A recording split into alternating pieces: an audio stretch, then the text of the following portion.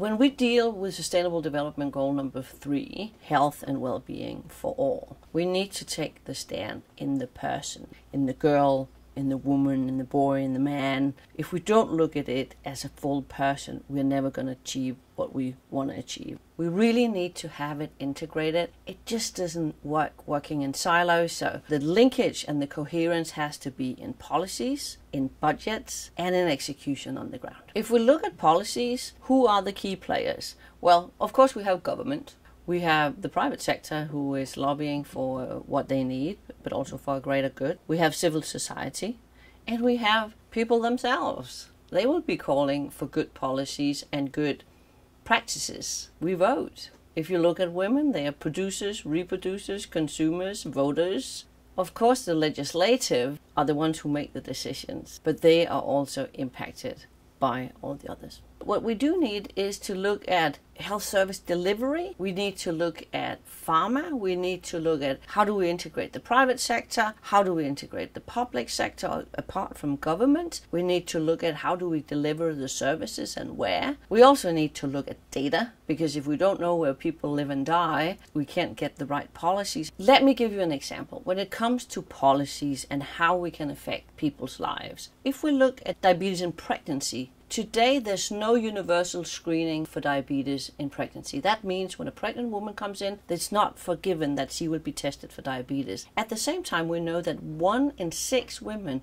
get diabetes in her pregnancy. If we could have, through policies, through the right policies, a universal screening system, that would make a tremendous change. When women know their status on diabetes in pregnancy, they can take action. They can change their diet. They can kind of start getting more exercise to the benefit for both themselves and the baby and society at large, because this is expensive. If we let that go undetected, everybody pays for it. We also need to look at education, because education and health is so integral, particularly when it comes to non-communicable diseases.